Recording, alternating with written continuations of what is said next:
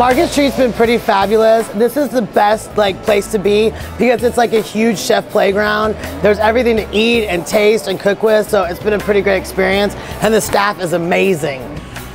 This is my very first in-store grocery store appearance, and it's really cool because you're right here with the fans, with the people eating it. I mean, we have fresh ingredients, there's so much to choose from, so much for us to play with, and everything tastes good. And the best part about being a chef is like watching people eat your food, put it in your mouth, put it in their mouth and have a moment. So I get to be right here and enjoy it with them, and it's pretty special. I'm pretty blessed.